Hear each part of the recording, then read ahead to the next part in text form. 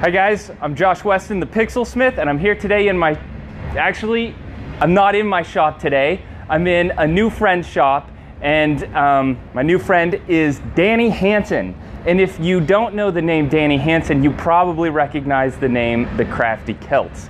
And he makes really awesome and fantastic jewelry that you can actually see on History Channel's show, Vikings, and it's really amazing stuff.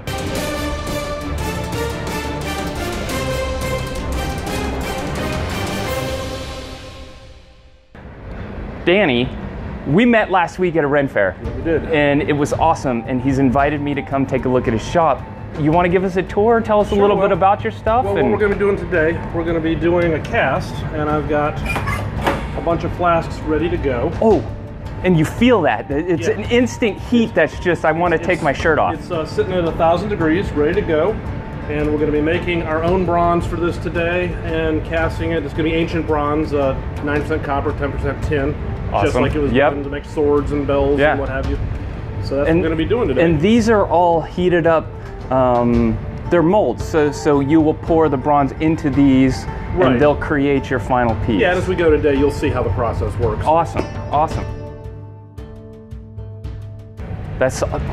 I'm really excited. I can't wait to see the casting part later. This is kind of a dream come true for me, this type of stuff. But can you show us some of your work while we're here? Sure. Before we get to the casting part?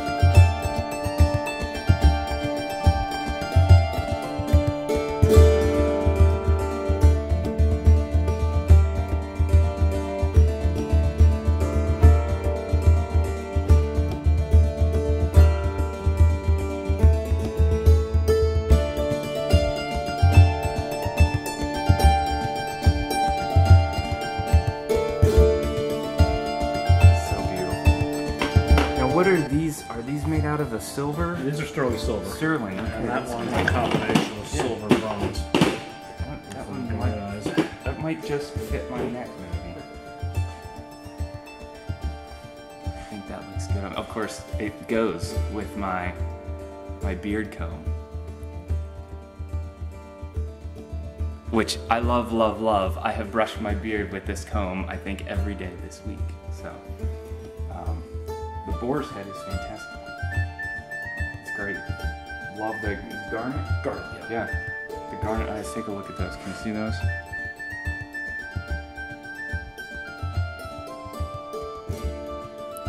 The craftsmanship is just great. Just fantastic. I want to look at some. Now these are some pieces I haven't really looked at or seen before. This one, I love the knot work in that. Oh my god. Oh my god. Lemon amber in that one. That is beautiful. Now this is interesting. Is this a dragon head? Mm-hmm. That's great. Horse.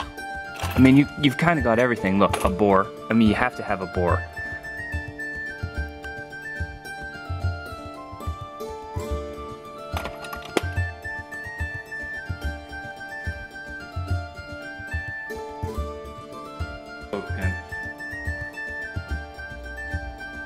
Look at this. Look at it on the color blue.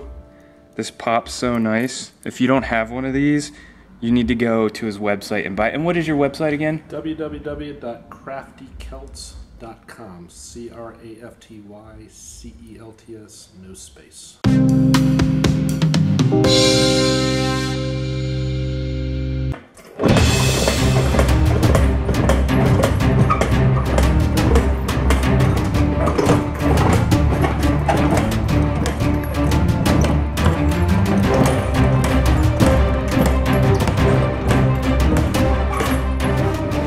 So I'm over here with James again, and this is what do you call it? Do you call it smelting, melting, casting? Pre-casting. Pre-casting, and he is prepping by weight the cast material. I stick some in there? Yeah. So I just grab a handful of this? Yeah. And what's the weight we're looking for? We have letters on the cups that correspond to the flasks. Okay, so I can put more than one piece. Oh yeah, wait. 663. Okay. If you have too much, this will happen and clog the machine up. Oh. It'll overflow. Okay. So you look for it exactly. Exactly. It can be off by a few grams, but as close to exact as All right, I'm still a little short. I'm at 636. 666. I mean, yeah, we'll take it. Right on. Okay, and these are all different types, different meat. Is this all the same basic color, just in different?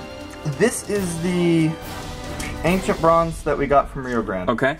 This is the brazing rod. This is the brazing rod, and this is that is a mix. Top is our own mix that's very similar to Rio's. Okay, and it's kind of mixed in, so these should come out pretty similarly. And we can stir it with.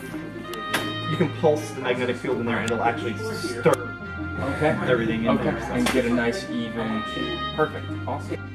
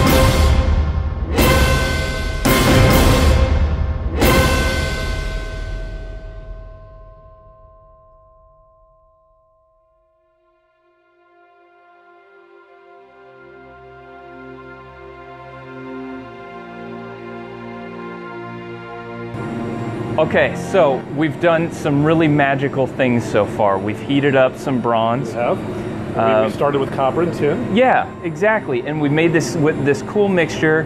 I got to see 90% copper, 10% tin, which is what they made period bronze swords out of. Which is, and you've been using the term ancient bronze, right? And it's really beautiful. We've seen some really cool pieces come out of the cast, and really wonderful process. In your process here, that the machine that we were using tonight, it uses pressure. Right. So it takes pressure. You have the heated pressure. Yeah. And you've got this heated pot of molten bronze, yeah, and then so the pressure pushes it down, and there's this really hot rod. It's very cool. You can't see it when it's happening, but it pulls out, and then the pressure lets all of that molten drop into the flask. The flask, okay. Right. Yeah, and it comes out, and we've pressure washed them, we've cleaned them, and now the next step is to... We're going to clean the investment off. We should point out that I liked his design so much that I took a mold of it, and you can't tell this is nice bronze yet. but we got a whole bunch of these chore crosses in bronze now. So what we're going to do is we're going to put them in, it's a bin of media and nails, and the nails clean the investment off, and the media will polish off all of the roughness of the cast. I'm going to put it in here.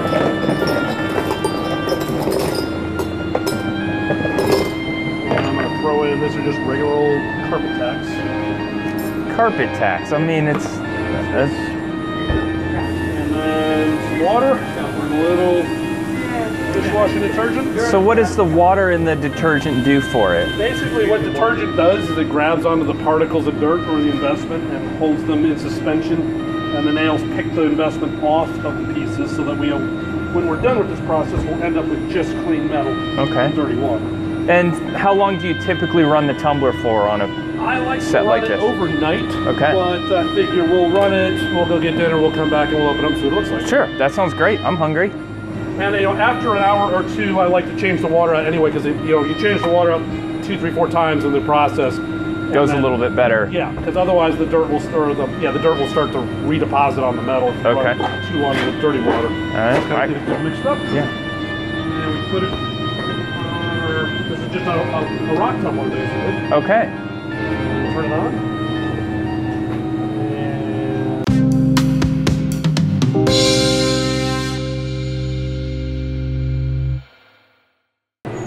Okay, we're about to see how these pieces finally came out. They've been in the tumbler with the grit material, and the nails, which is really cool. I'm excited to see how these look. Let's do it. Let's take them out. Okay.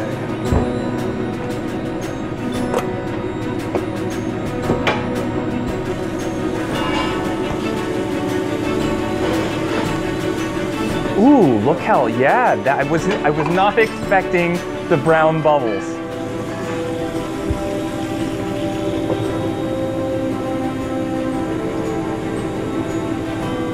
And that's all that dirty oxidization that was all over. Oh, wow. So, we got a ways to go. But we've gotten most of the investment. I said there's a little bit left, and as we run it overnight. Wow, I loved it. And there's still a really nice earthy feel to these pieces at this point. Now, the period bronze is really fun because it's always a little different every time we do it. Yeah, there's still some little bits of patina in some places, but this one looks beautiful. It's even got some little bits of red in there as well. It feels really cool. And that's one of the things, the way we did the bronze, it may not be completely thoroughly mixed. We may get a little bit of marbling in there, which is kind of cool. Because each piece, there's a little bit of the red. Each piece will be different. Yeah, it adds to the character of it. Really helps sink in that ancient feel.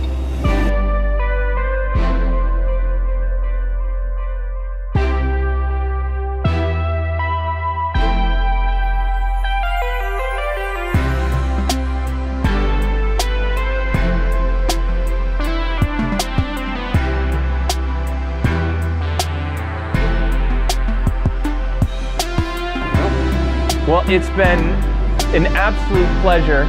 I've had a lot of fun at the shop today, and look, I mean, when you end the day with a product as cool as this, you know you've had a really good day. So thanks for allowing me to come to your shop. Glad you can make it up. Yeah, and hopefully we'll get to do this again soon. I think we should. Yeah, absolutely. If you like the video and you want to see more, hit subscribe. It's a red button somewhere down below.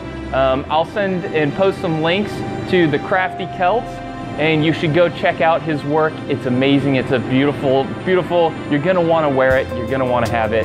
And I'll see you soon in a future video.